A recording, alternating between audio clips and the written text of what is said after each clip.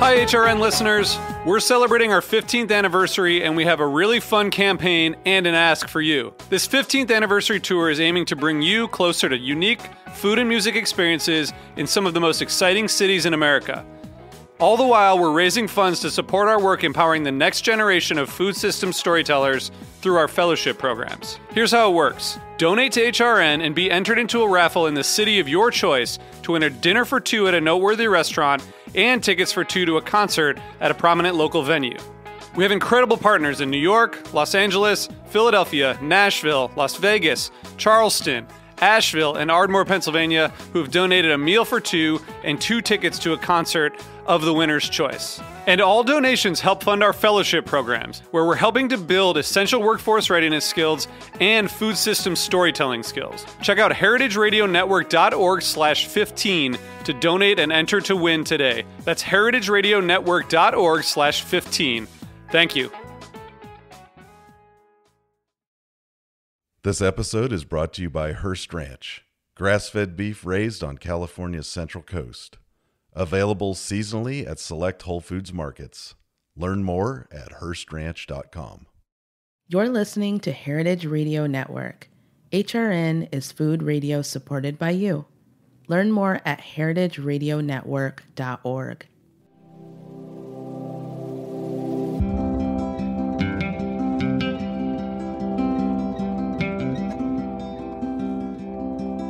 You're listening to a special edition of The Farm Report from Heritage Radio Network and the National Young Farmers Coalition. I'm your host, Lee Ullman, with my co-host, Alita Kelly. We work with a coalition of tens of thousands of farmers and advocates across the country, calling for land justice, climate action, and a more equitable future for agriculture. On this special series, we're digging into the Farm Bill, an incredibly powerful, multi-billion-dollar package of legislation. It influences what we eat, and so much more. Over the course of the series, we'll be talking to farmers, policymakers, organizers, and food advocates about all the ways the Farm Bill directly impacts our lives, whether we realize it or not. We'll break down farm policy and talk to young farmers about what hangs in the balance for them as another Farm Bill gets made. We hope these stories from the front lines of our food system inspire you. Join us to shift power and change policy to support the next generation of growers and land stewards. The future of good food depends on it. Hello, welcome to the Farm Report, a special edition hosted by young farmers where we talk about all things Farm Bill. Funding for the Office of Urban Agriculture and Innovative Production was authorized in the 2018 Farm Bill. Since its official launch in 2020, the Office of Urban Ag has invested over $50 million. It supports projects like community gardens, vertical production, indoor farms, and hydroponic facilities. More funding and technical support encourages new farmers to grow more food for their communities.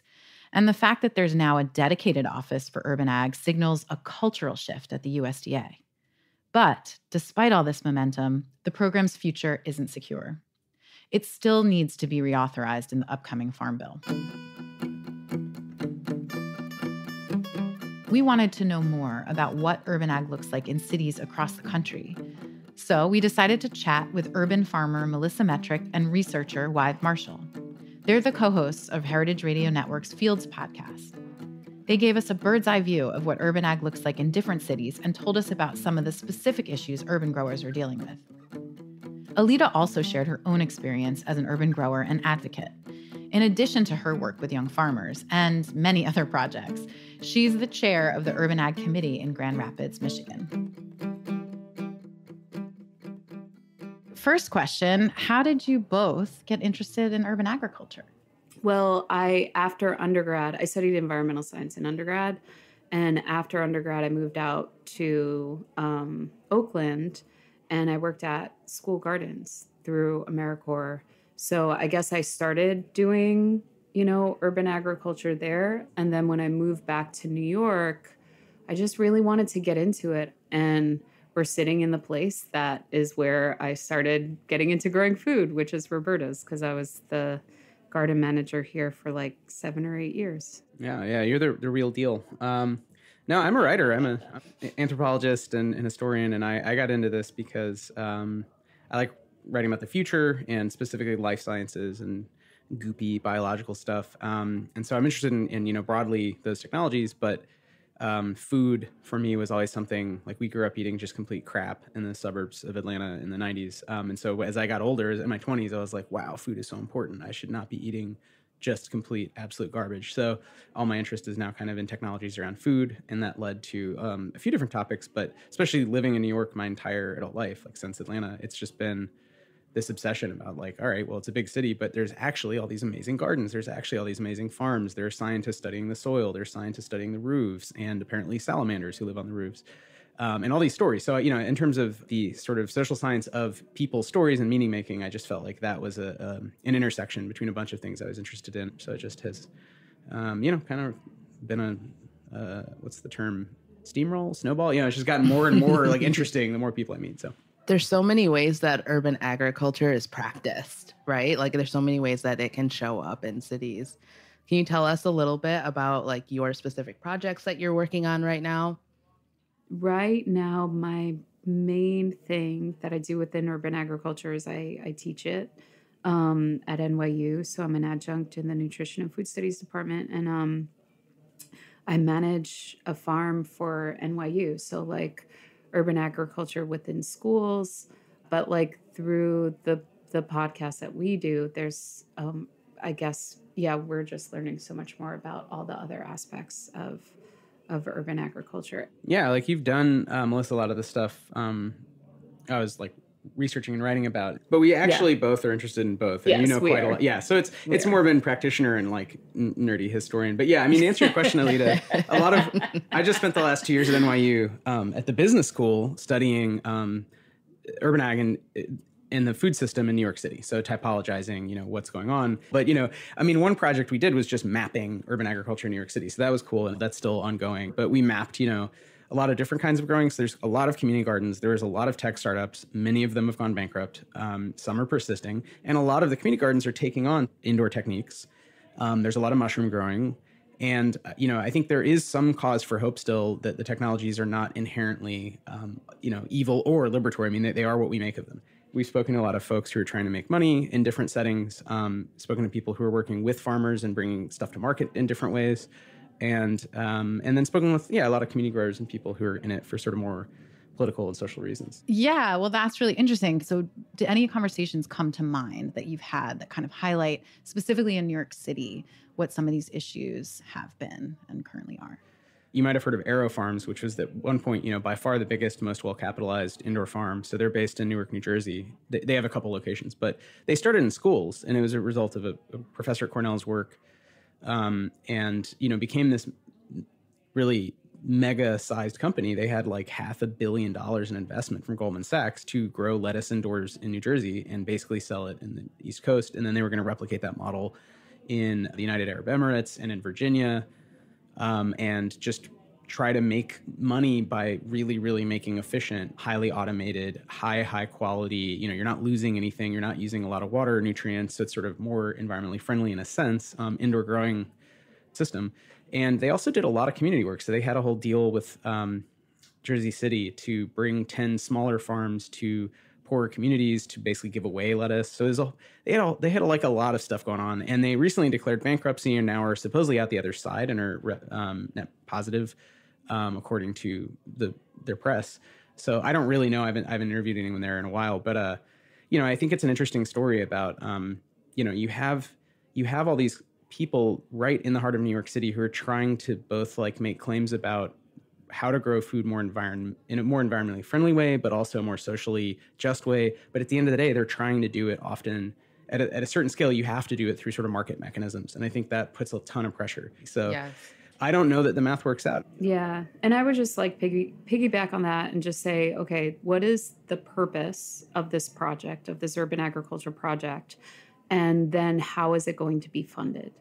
And that could be like a community garden where the purpose isn't necessarily to, grow tons of food, but for it to also be a community space and for people to gather in a safe space. So I don't know. It's funny. I teach this class, like the history of urban ag, and we talk about like the ebbs and flows of urban agriculture.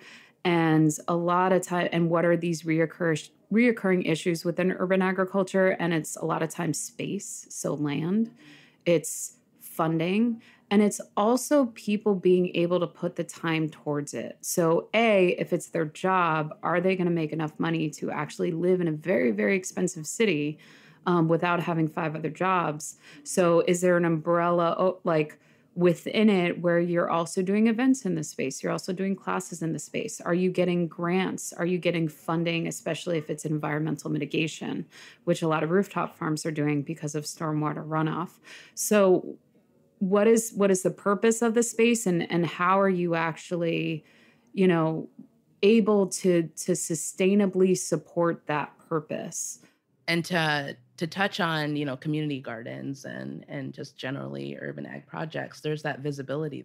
So there's definitely that piece inherent in a lot of urban ag projects, which is so important when we're talking about the future generation of farmers. Like, you have to see it to believe that you can do it. And communities of color are situated in urban areas. So yeah. And also just that welcoming and like having the community involved from the beginning. Yeah. Like going to the community leaders, like who actually wants this here. And I think you see some community groups sticking around because that's their goal. So the exact business model that allows them to function can evolve with the times, but the goal is to be actually in the community engaged. Henry Obispo has a farm called Reborn Farms in the South Bronx. He has a similar goal of like employing people in his neighborhood where he's grown up to grow food that's healthy, and figuring out sort of backwards from that goal, okay, well, how much can the city contribute to that? How much do universities want to be involved? How much are people willing to pay for different products? And like, as opposed to going in with the mentality of like, oh, I'm going to sell lettuce and make millions of dollars, which even if you have the best technology, it turns out apparently that just may not be possible. Like, we live in a world where like the laws of kind of monetary physics in capitalism like don't allow that. So, I mean, it makes a lot more sense to think about it from, as Melissa's saying, like, you can grow food in cities for all kinds of reasons. What's your reason, And also that reason could help with the funding. So it's like, if I'm doing an educational thing, then I'm more likely to be able to get a grant. Yeah. Or if I'm a nonprofit, then I'm going to, have a grant writer or try to get that type of funding. And some of the innovation like around grants, like we talked with Ben Flanner at Brooklyn Grange, which is a successful, rooftop farm that has multiple sites and stewards other sites and works with other rooftops. And it's not all about food, and they have a community function, but they do make money, they do sell produce, but it's like they do a lot of things. And I think, again, they've been adaptive, they've been working with the grants. And I also think about Smallhold, who is, a for-profit company growing mushrooms, but their whole thing was a sort of business model innovation. So it wasn't like, let's grow as many mushrooms as possible and just sell them, white labeled in grocery stores. It was like, let's come up with a cool aesthetic of these small grow devices in kind of hotels and bars, and like see if people, like chefs, want high quality mushrooms and are willing, and how much they're willing to pay, and kind of work from there. They created like a cool network. So it wasn't this kind of cash grab. It was about people and cuisine, so I think that's a very different, again, approach. I don't know. There's a million stories. The sort of like the early days of urban ag in New York City, and fast forwarding to now, like all the different changes in that. Now we have an office of urban ag in New York City. And so can you maybe speak to sort of this trajectory, this change of what urban ag in New York City looked like then and looks like now, and who the key players are? When I first was here, it was just like, can we actually grow food in the city? Like, do we have to go through ag and markets? Do we have to do all these things? Do we have to be legit? All this other stuff, to now it being a point of, wow, there's an office for urban agriculture. Yeah, I mean, I think you could periodize it a bunch of ways. Like in New York City, the first farms of the new era, so not community gardens, but farms, were Eagle Street and the Grange in 2010. And then through 2016, this was mostly a question of, Cornell getting interested and the USDA getting interested. And so at least you had extension agents for the first time, and you had someone from USDA for the first time. So one, officer. And the city, I guess, was coming out of the era of Giuliani wanting to essentially bulldoze all the farms. So that's a win, to just not bulldoze community gardens. But it was still, working toward the idea that we should have comprehensive urban and peri-urban food, an agriculture plan. So that wasn't something that until the Adams administration, there wasn't an office. But it's kind of gotten better successively. And then after 2016, you have so many well-capitalized, what I call like financial industrial farms. So you have tech startups claiming saying they're farming in some way, they're adding some innovation, they have some social or educational prong. But a lot of those, have experienced a lot of difficulties with inflation and stuff in the last year, especially. So I think, it's sort of like there's like a dark ages when Giuliani was bulldozing community gardens. Then you have the early heads, in terms of like commercializing and trying to figure it out, to Melissa's point, like what does make money, what is sustainable, not knowing what's legal, which is super interesting to think about. And at the same time, you had different forces in the city and all the way up to the federal government, but especially, Cornell, I think deserves a gold star there, like coming down and being like, hey, it seems like you guys are growing. Do you want some help? Right. And I think, with the financial farms, you have so much media attention because you have all these press releases that are like, we're going to grow with 95% less water, millions of pounds of fresh whatever, and give it away. And I think now we're coming out of that. I think some things are not going away, like in education. So a lot of schools have farms. So, I think that's been a win that you see New York City Sunworks. You see these other great nonprofits who've been working with schools who are really helping teachers use agriculture as a lens onto other aspects of society, especially nutrition, but also, environmental science and other things. So I think that's, kind of going along with, okay, interest in green roofs and more research there. And then the policy of the city saying, hey, wait a second, green roofs actually good. We're real estate driven, right? We're the evil real estate scumbags. Well, it turns out green roofs good for us too. Saves us money, So it's like a lot of forces aligning around certain things. And then other things are going away. So maybe a giant warehouse full of lettuce, maybe that goes away, but like, it doesn't mean we're not going to grow food in New York City. It's just, it may or may not, look a certain way, but. Right. It doesn't need to be just about feeding everybody. There's so many other ways. Yeah, we're probably still getting most of our food from outside of the city. Right. But, That's almost not the point. I want to also just quickly talk specifically about land access issues across New York City. What is that looking like now? I mean, land value is land value in the city. And I feel like, especially with the, trying to get more affordable housing and stuff like that, there are still community gardens which may be taken over. And also the interesting thing is just a sense of like this like urban development and trying to green the city. But I think what's really important is when there's all of these like green designs or whatever, like, are they actually involving the community that's there? Or are they just creating a green design that, that like people will take care of? I'm doing quotation marks, but it's like, but just a sense of like, are you going to take away this green space to then create more of a green design that then nobody uses, or like people use, but it's not used in the same community building way? Yeah, I don't think we've yet seen anything from, Kiana Mickey's office that signals a change in the policy, which is something like, again, it's a change from the Giuliani era of, if it's good, we're going to destroy it immediately. But instead it's like, okay, you can do rural gardening, but if somebody wants to develop that land, then get out of there.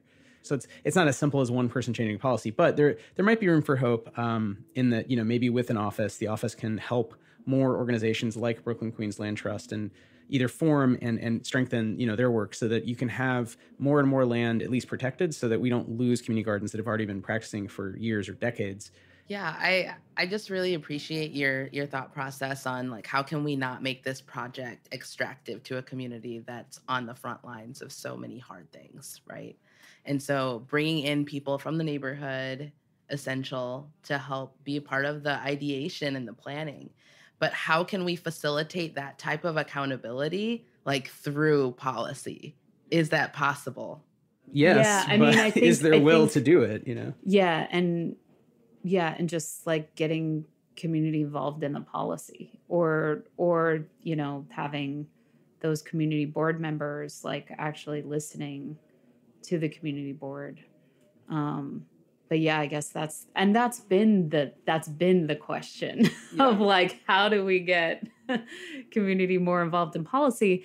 And also like, what is the main voice behind urban agriculture? Like, who are a lot of these policymakers talking to? Are they talking to, these new tech companies or like, the indoor ag tech companies?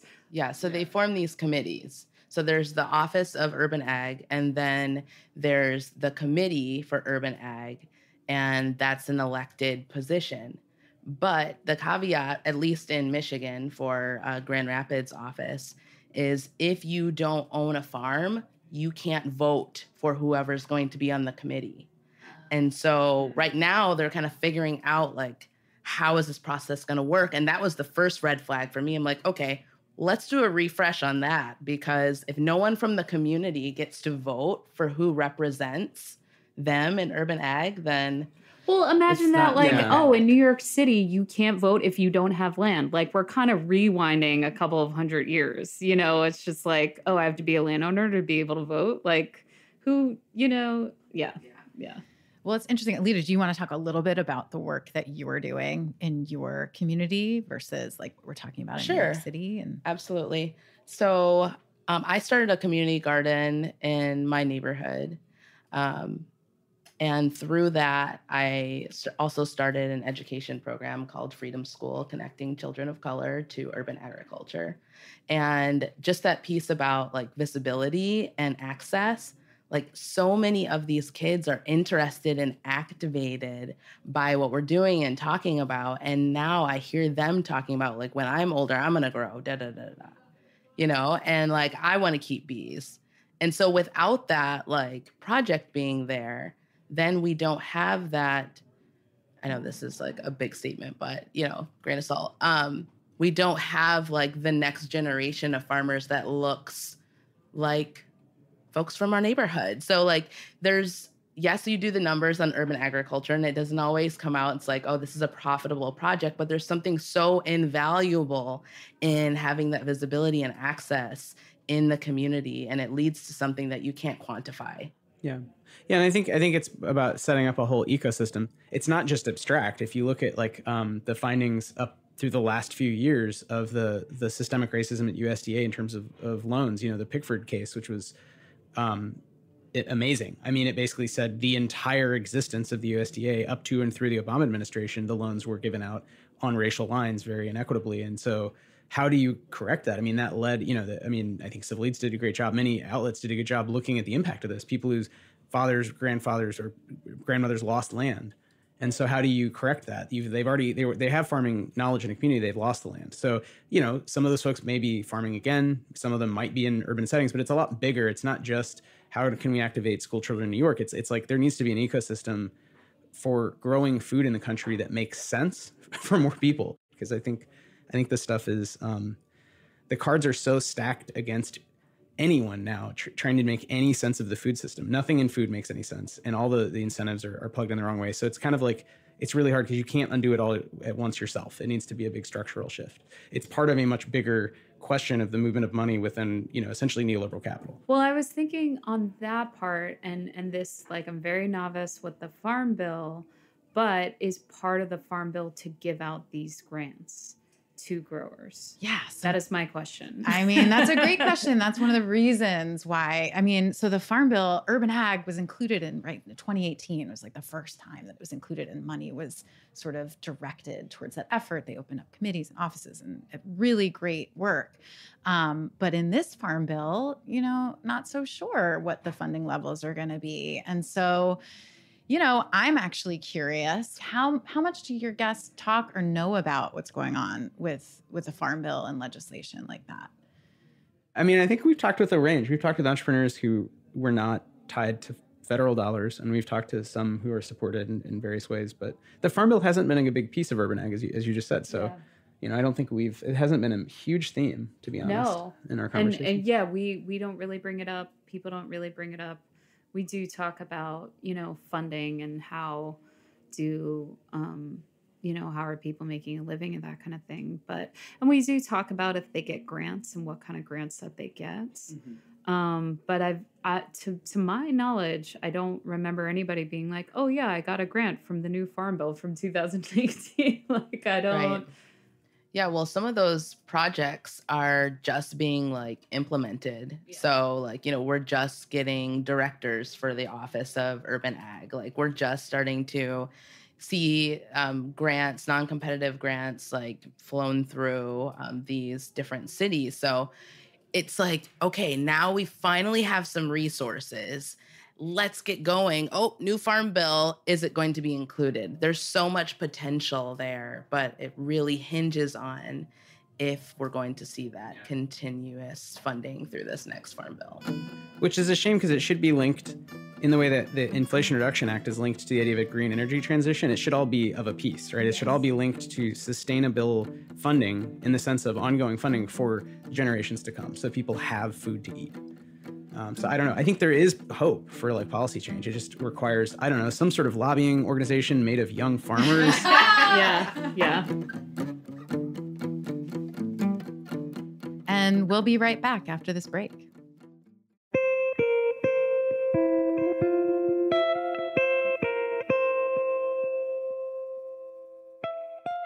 Hearst Ranch, in collaboration with Whole Foods Market, is proud to be the presenting sponsor of The Farm Report, a special HRN series in collaboration with the National Young Farmers Coalition.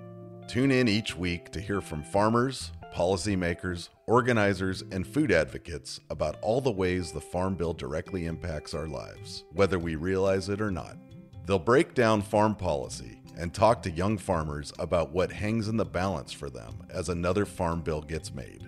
Join the coalition to shift power and change policy for the next generation of growers and land stewards.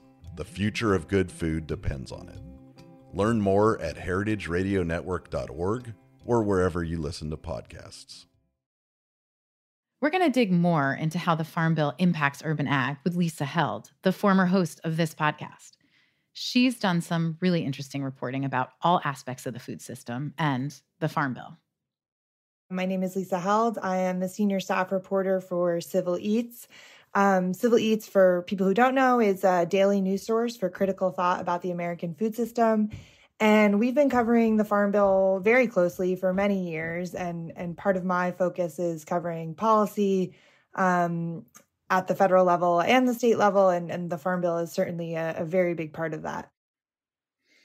We would also be remiss if we didn't mention that you were the former host of the Farm Report podcast for many years. So also making sure to add that to your title. We're so happy that you're here to talk to us a little bit about, all of your knowledge about the Farm Bill over the years and how that impacts specifically urban ag. Like, how has urban ag been talked about in farm bills and or not talked about in farm bills, you know? Yeah, well, I mean, urban ag is interesting because basically the Farm Bill forever didn't include it at all, right? Like the Farm Bill and the USDA have been so focused on rural America and you know, sort of a typical idea of a farmer on a combine, you know, rather than urban ag for most of our history since the first Farm Bill. But I think urban ag is so interesting because not a lot changes Farm Bill to Farm Bill, but in the last one, 2018, lawmakers created the Office of Urban Agriculture and Innovative Production. And it was a real signal that like they wanted to start really talking about urban agriculture and supporting urban producers. And it was a really, really slow establishment of that office. They finally started giving out grants in 2020. And it's been a pretty influential program on the ground, despite the fact that it's tiny, so tiny compared to other Farm Bill programs. But they've given out about $50 million since 2020. There's a federal advisory committee on urban ag. There's an office, you know, Brian Goose is running it with a team of 6, and they just announced this year these urban service centers. But I think like the one thing that really matters with the Farm Bill is that basically when lawmakers created this office, they authorized $25 million a year in discretionary spending. And the problem with that is that means that Congress every year has to allocate money, and they can allocate $25 million, but they never have allocated not even close to that amount. It's been, you know, mostly single digit allocations each year, like $8 million, something like that, year to year. And if Congress doesn't give any money, they can just decide not to appropriate funds. And that's what happened this summer, basically with this kind of chaos with the spending bills. The latest versions that we saw of the appropriations bills in both the House and the Senate a couple months ago essentially zeroed out funding for the Office of Urban Agriculture. There was no money. And so, I think advocates, including the Young Farmers Coalition, were looking at that and saying we need to see if we can change this. And so the latest version of the Senate appropriations bill for the USDA, Debbie Stabenow, she's a Democratic senator from Michigan. She did actually get an amendment in to restore some funding to the Office of Urban Ag. So if that appropriations bill gets passed, which it maybe will in the next month, there will at least be funding for the Office of Urban Ag to continue operating. And then in the Farm Bill, what people want to do is to try. There's been a marker bill introduced by John Fetterman, the Democrat from Pennsylvania, and a bunch of other supporters. And what they want to do is essentially get the funding to 50 million, because in the way the Farm Bill works, if you get it to 50 million, then it's mandatory. And every year, when instead of having to go through this appropriations process, that money is just automatically allocated, essentially. Okay, so it's a scramble right now to try and secure this funding, but it's very real that there might not be funding secured for this office. And then what happens? Nobody really seems to know. But I mean, I think it's pretty obvious that there would be no more money for grants. And that has been kind of the main way that this office so far has had an impact, is giving out these grants that have allowed urban farms to, access land, infrastructure, composting systems. And so, I mean, I can't imagine if Congress gives no money, maybe the USDA would be able to shift some money around and keep the office running, but I doubt there would be any grant money for urban farmers. And you've done a lot of reporting on this and talked to farmers doing this work. Can you talk a little bit more about how the resources that they do receive are being used in the community and why that's so important? Yeah, I think it's an example of these pieces of the Farm Bill that are so small, but then on the ground, they have such a big impact. You go to these farms and, in the commodity programs that you're talking in billions of dollars, but when you go to a small urban farm and they've received a $200,000 grant that has allowed them to set up and start farming, it's just you can see just the real impact of that funding. And for the story I did in Civil Eats, I went to one farm called the Urban Farm Incubator at Watkins Regional Park, which is in Prince George's County, which is right outside of Washington, D.C. It's part of the D.C. metro area. It's kind of suburban, but very densely populated, not a place where typically, there's a lot of farming. So there's an organization called EcoCity Farms, which already has a bunch of urban farms, and they joined with all these partners and they created this incubator. And it's such a cool space because it's got 10 different young urban farmers that are sharing the space, and they each have a little plot at this farm, and then they share the infrastructure. And so all of the infrastructure that the money paid for, hoop houses, they got shipping containers for storage, water. I mean, that was a huge one, right? They installed an entire water system for the site. All of that is shared by these 10 different farms that are just getting going and, doing things differently. And none of them had the capital or the infrastructure to kind of do it alone. So it was not only is it this amazing farm that's producing food for people in this dense urban space, but it's also training up a next generation of urban farmers at the same time. So I thought that was really cool. And then the other cool thing is so there's two kinds of grants they've been giving out. That's an example of implementation. They also give these planning grants, and a lot of cities have gotten those, actual municipalities. I talked to some people in New Haven, Connecticut, and I know this city in upstate New York, Newburgh, New York, got one of these, and they're using the money to engage with the communities in their cities about what urban agriculture should look like in their cities. and like, literally bringing people together in community rooms and saying, what do you want to see? What should we be doing? And they're using the money to plan and create these really fleshed out, like basically frameworks that then they can start to implement at the city level. And that's really cool because a lot of times there's a lot that needs to change, like in the city code before an urban farm can open, or like, maybe there's a lot of land available, but farmers have no idea who owns it, how to access it. There's just like all these plots. So kind of like looking at the whole landscape and saying like, what do we want it to look like and how do we get there? Yeah, it sounds like, from what I've heard, urban ag is still being defined and looks very different in different places. And I'm just wondering if you could talk a little bit more, just like an overall survey of how urban ag is being defined in cities across the country and maybe some of the differences you've been seeing there. Yeah, I mean, it looks really different all over the place. I'm in Baltimore, and we have a really amazing urban ag landscape here. I think cities like Baltimore and Detroit, the land is not that expensive.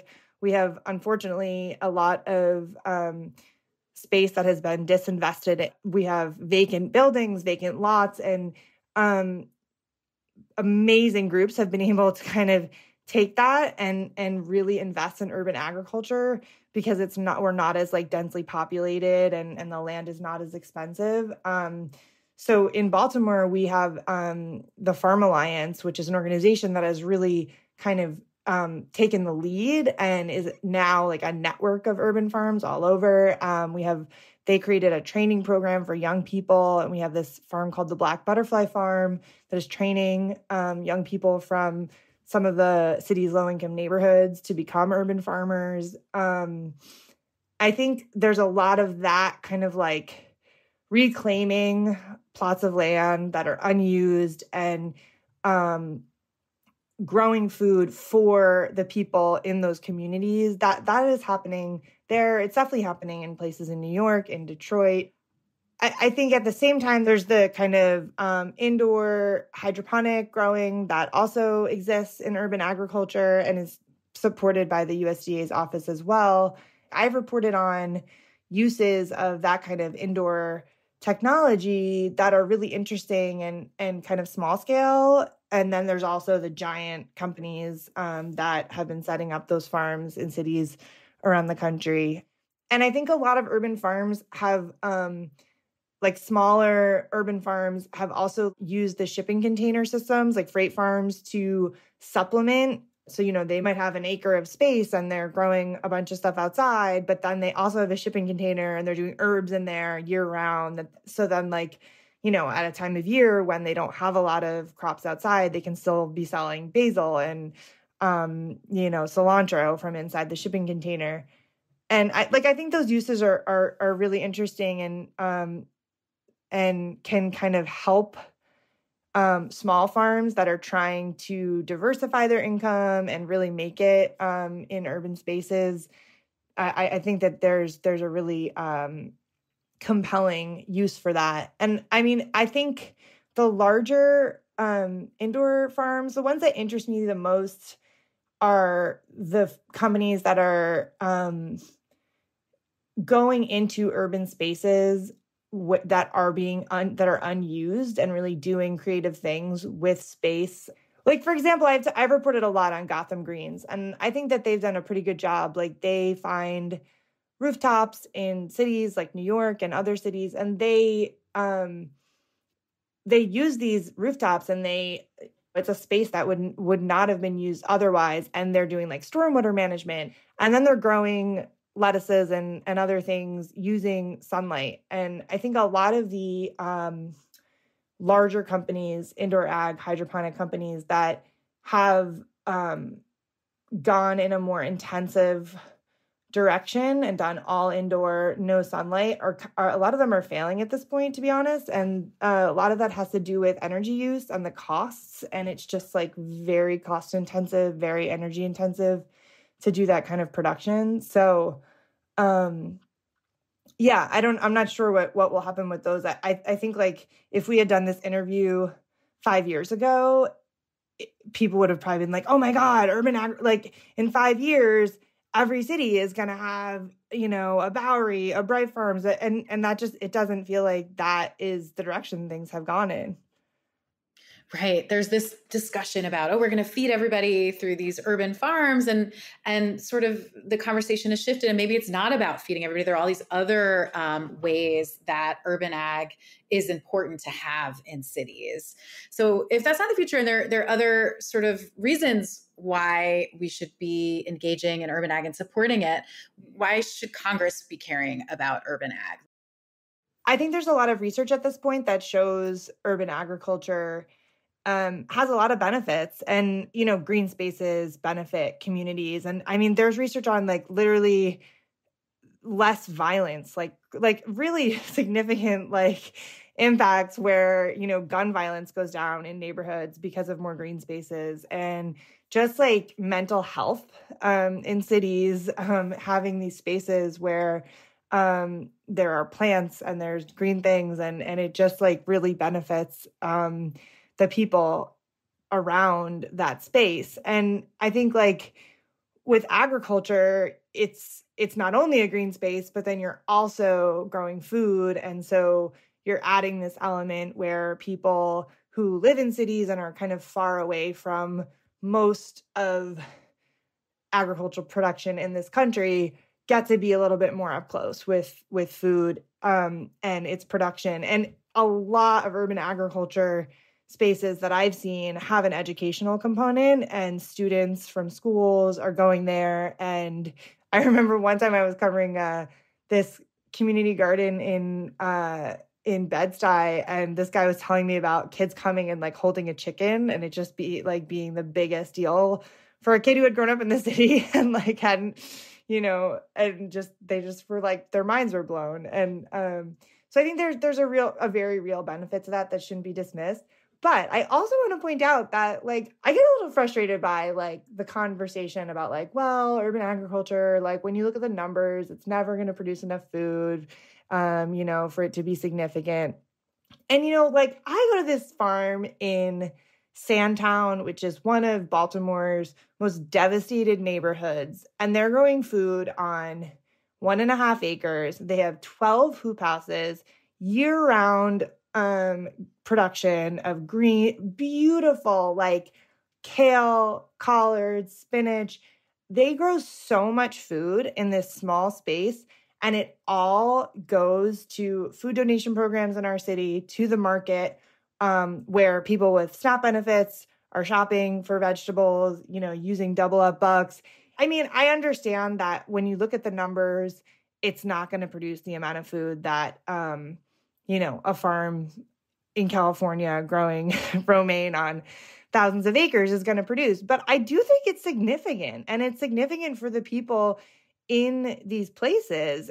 You might not even eat that unless you have access to this kind of food. And the production, there's a lot of urban farms that barely produce anything. I will admit that. I've been to those too. But there are like farms that are producing a lot of food based on the amount of space they're in.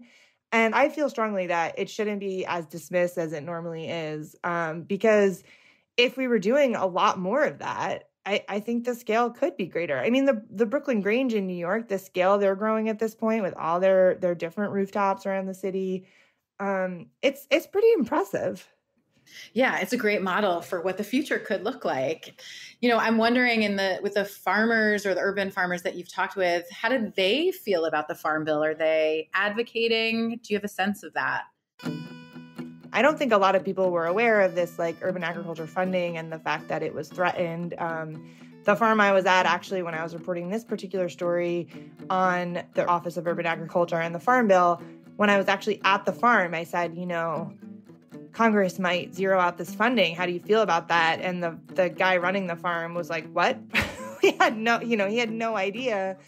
And they were waiting for another grant to build out their composting facility. So I don't think people know. It's just so hard to keep up with all of everything that's happening. And, it's hard for me to keep up, and it's my job. I'm following this stuff every day, but and things are changing every second. So I think people are more engaged than they have been in the past, and they want to be engaged, and they want to advocate for themselves and for more resources for farmers, but it can just be tricky to figure out.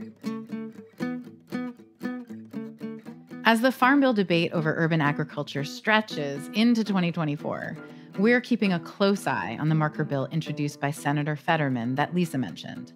That bill would secure more permanent funding for the Office of Urban Ag, ensuring its future. Any conversation about urban agriculture, really any kind of conversation about agriculture, is closely tied to land access. In our next episode, we'll dive into how the Farm Bill has the potential to help young farmers overcome barriers to securing land, like soaring real estate costs, student loan debt, and access to funding.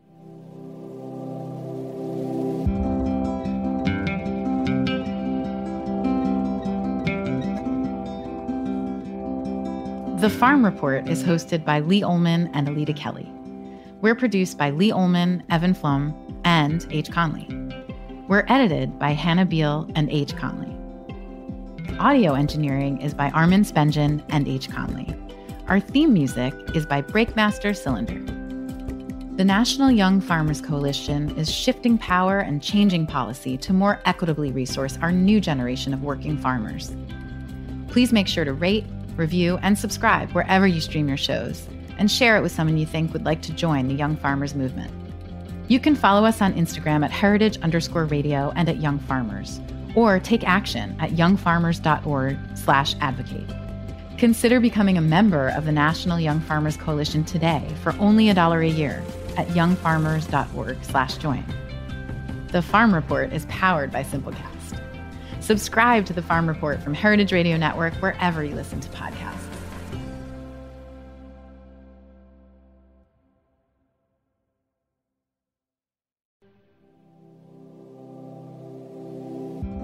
Hey there, I'm Lee Ullman here with some big news from the National Young Farmers Coalition. We're partnering with Heritage Radio Network on a special season of The Farm Report. It's all about what's happening with the Farm Bill and how it impacts farmers and eaters. I am growing diversified vegetables on land that's been in our family for 150 years. And so with the pandemic, gentrification, property values going up, we had to sell the land and we lost it. Join us as we uncover the untold stories behind this massive piece of legislation that shapes how we grow our food, what we eat, and so much more. The problems we have had, those are things that come from earlier Farm Bill and USDA policy, right? Like Earl Butts, get big or get out. You know, it's my responsibility to know not only what I'm eating, but then like how that all came to be, and realize like, wow, like this piece of legislation, all this money, like it's technically something that I support as a taxpayer. While Congress debates the next Farm Bill, this is not just an invitation to listen. It's a call to action. Be part of the conversation. Subscribe to the Farm Report on Heritage Radio Network, wherever you listen to podcasts.